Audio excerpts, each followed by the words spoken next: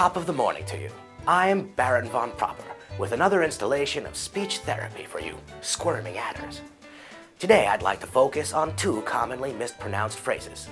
Sure, it's painless to verbally butcher these terms and get away with it like a snotter at a box social.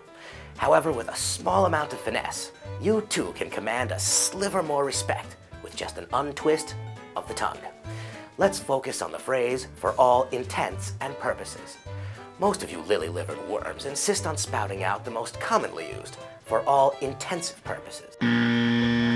Not only is the latter incorrect, but it makes not an iota of sense.